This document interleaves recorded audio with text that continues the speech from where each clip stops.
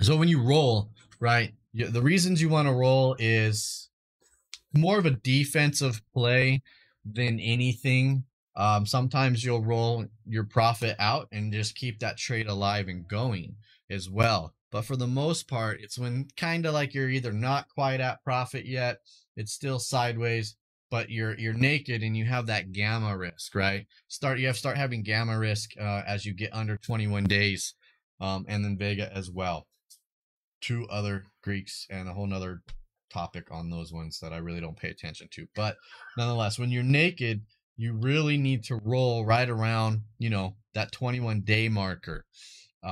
So in this case, when you have a naked position on, like for instance, my Qualcomm play right here, it looks positive, right? But this was actually an earnings play, and right, I got $1.38 in credit.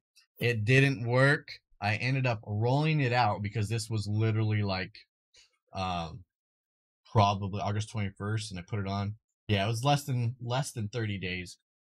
So I ended up rolling it to September, got another 56 in credit, right? So that adds to your net credit, and now you don't need half of $1.38. You only need half of the total of this for your 50%.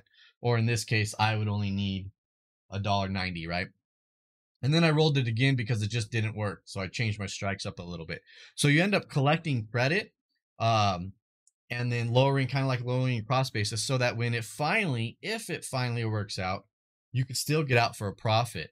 So in this case, like Qualcomm, I haven't decided if I want to roll this one. We are at exactly 21 days, but I'm negative on it still. My actual credit on Qualcomm is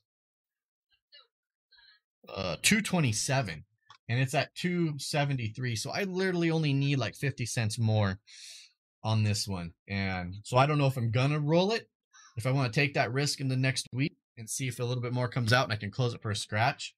But otherwise, you would roll it. Like, sure, you're out of the money, right? This play is, well, you can see my strikes, right? I'm literally centered in this play with my strangle here at the expected move. So I could leave it on. But if we have any sharp movements in Qualcomm after this 21 days, it's going to start affecting these options a little bit more. So I could roll it out because it's still perfectly in play here, right? And then just go out in time and set it up again, right? Like that. So I could do an expected move. I can collect another $165 here. This would put me, well, what am I at? 227, 327, 380. Like I'd be at like 390 in credit. And then now I have another 40 days for this play to work out.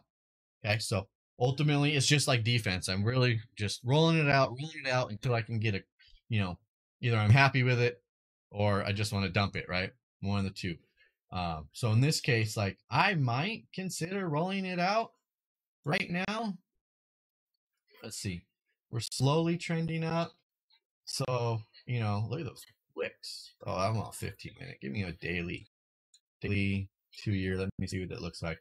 So we're trending up. So if I were to roll this play, I might change it a little long here, right? And that way, if it keeps this trend up, I still have opportunity to be profitable while collecting a credit, and I skew it a little long.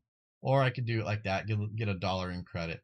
So I haven't decided yet. I can release some buying power by rolling it, or I can see what Monday gives me. Like I said, I'm only $50 away from being profitable or scratching on that trade. But ultimately, that's what you do. Now, rolling on defined risk, you don't really need to do that, right? There's no Vega and Gamma issues here with a defined risk trade. So you can literally leave it all the way on till expiration to let those probabilities work out for you.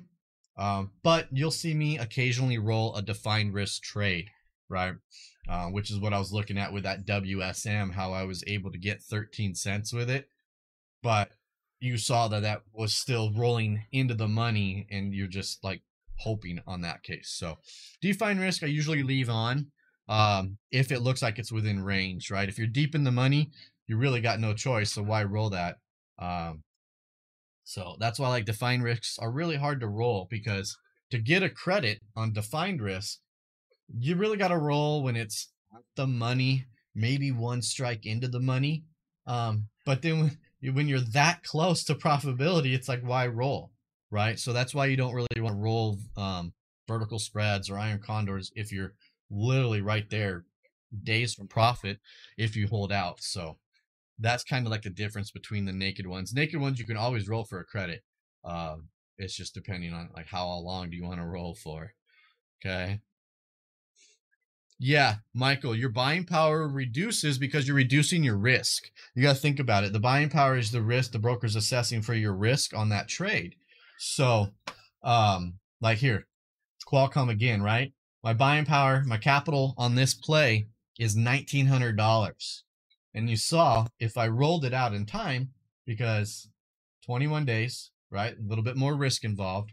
But as soon as I go out to 45 days, even if I did an expected move play, see how it reduces that. So I'll go from 1900 in buying power down to 1500. So you get more buying power back because you're going out in time, reducing your risk. Now, if I did something like this, let's see. Yeah, I increased the risk because I went at the money. So you see it's adding a debit here.